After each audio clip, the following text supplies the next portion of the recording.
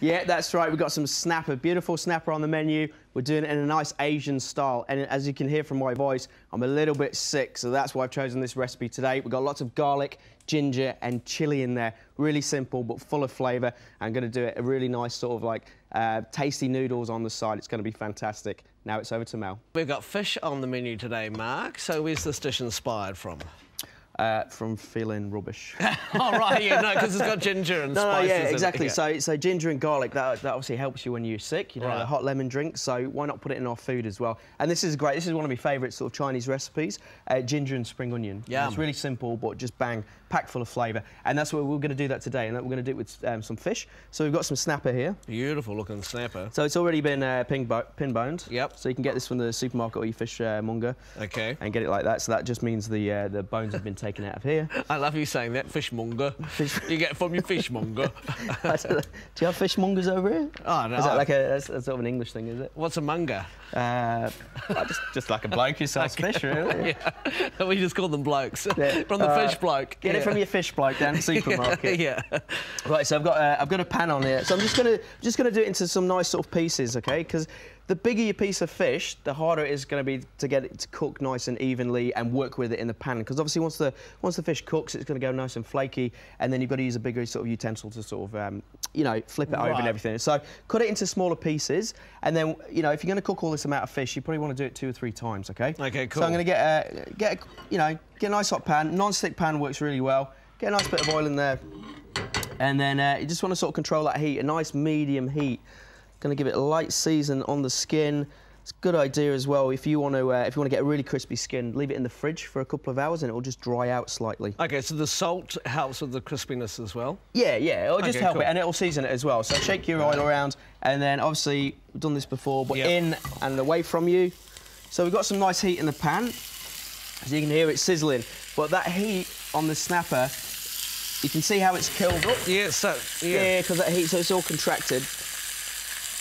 You know, there's another tip for you as well. If you want, you can score the skin, and it'll help just not make it contract. Okay. Just a little bit more oil. Well, I've just taken it off the heat now, just for a little bit, and you're just going to let that fish relax, and then we're just going to push it down, and then we're going to get a nice flat surface, contact surface. Okay, cool. So it's a really simple dish. But we want all the components of this dish to be really nice, and then that's going to make a fantastic dish. And one of the components is just to cook the fish perfectly and get a nice crispy skin.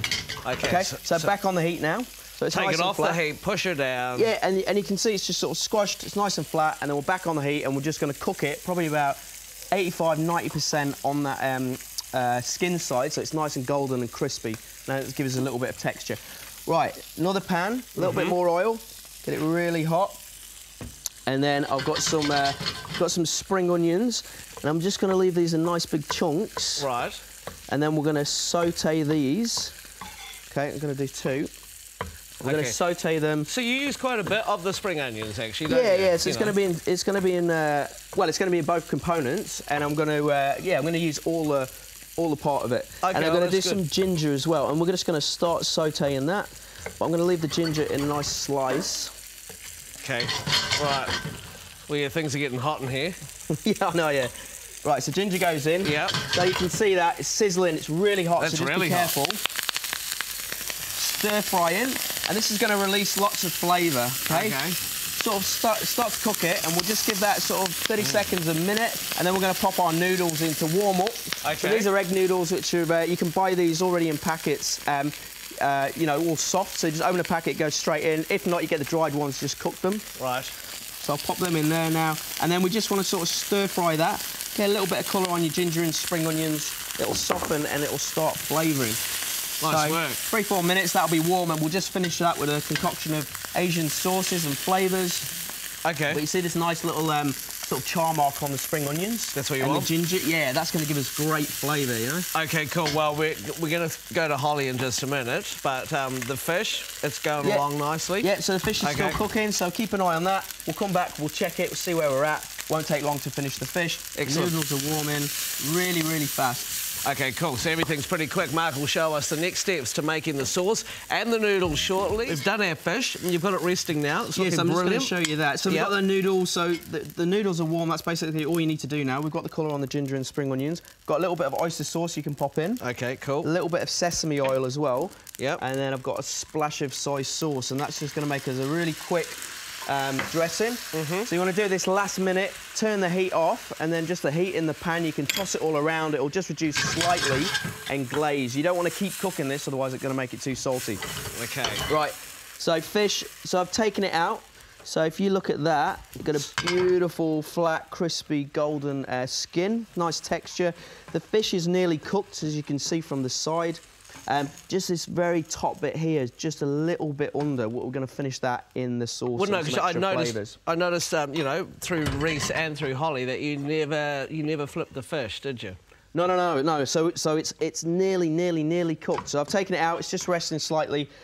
Just the same pan as you cook the fish. Yeah. I've got some ginger, chilli, spring onion, and I've got garlic clove. I'm just going to slice nice and thin. That's going to go in. You're going to saute that for about a minute. Keep stirring it. And then that's just going to release all those flavours and aromas. Oh, it smells so good. Yeah, and awesome. this is, you know, this is the best bit. So you've got your ginger and spring onion in there, also in the noodles, so it's transferred through the whole dish. So it just needs a little bit. If you need a tiny bit more oil, you can just add a small amount. You need that oil in there, so it's coating the ingredients, so it's sort of frying, bubbling, and that's going to extract all the flavour. Okay. If there's not enough oil, you're going to get like heat spots and it's going to burn. OK, we don't want that. No, so nice, even. Won't take long, this part, but you can smell it now. So once you start smelling this, then it's all softening. It's ready to go. It smells so fresh and good. Rest of your soy sauce in there, deglaze it, give it a toss, take it off the heat again, get your fish, pop it down the side which is not cooked. OK. That goes in there. So it's going to keep the fish nice and moist, isn't it? Yeah. And then that's pretty much practically that fish is cooked now, you know. Right. OK, so nice. You can add a little bit more soy if you want. You know, if your pan's really hot, it just starts to reduce down a bit. Yeah. Or if you've added a little bit of too much soy and it's reduced down, you can just add a splash of water now, and that will just come back. You know, you've got all those flavours, glazing the fish is cooked, the noodles are ready. Plate up, serve. Nice. A little bit more spring onion if you want to serve, and that's it. And you don't need to worry about what sort of fish you use? No, you can use any fish you want, you know. If you go out, catch a fish, use that. Nice work, fantastic recipe. And if you want it, go to thecafe.co.nz. Can't wait to taste it towards the end of the show. Nothing like gazpacho. Right, well, probably better. Oh, yeah.